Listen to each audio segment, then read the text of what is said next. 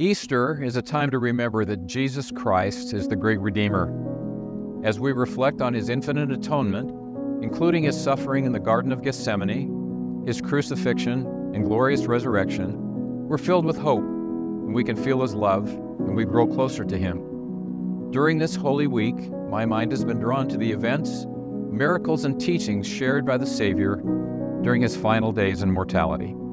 His triumphal entry into Jerusalem, his teaching of the two great commandments, the parable of the 10 virgins, his institution of the sacrament at the Last Supper, his intercessory prayer and atoning agony in Gethsemane, his unimaginable suffering on the cross,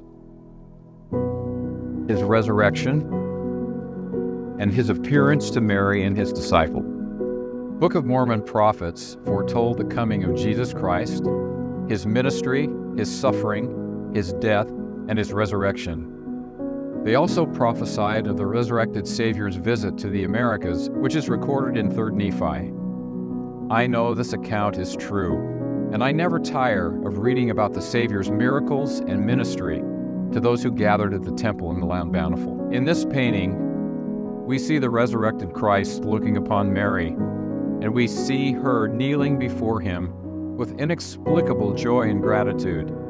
It's just him ministering to just her.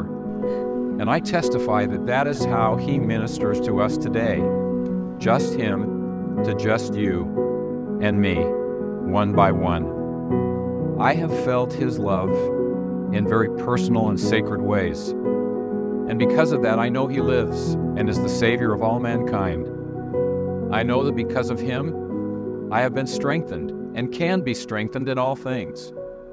I know his atonement is real and it's infinite. I know that my soul has been redeemed as I exercise faith in him and strive daily to keep his commandments. His mercy is real, and I do stand all amazed at the love he offers me and the love he offers you. During this Easter season, I join with the First Presidency in inviting you to reflect on the infinite atonement of Jesus Christ. Because of him, we can be filled with peace and hope and light. Please join me in finding ways this Easter to honor him as the Savior and Redeemer of the world. Everything he did was because he loves the Father as the obedient Son, and because he loves us. His atonement is infinite and real, and it's also very personal. I testify that he lives. I know he will come again in majesty and great glory. I pray we will be able to kneel before the Savior with the same joy and inexplicable gratitude. I love him and testify of these things in his holy name, even Jesus Christ. Amen.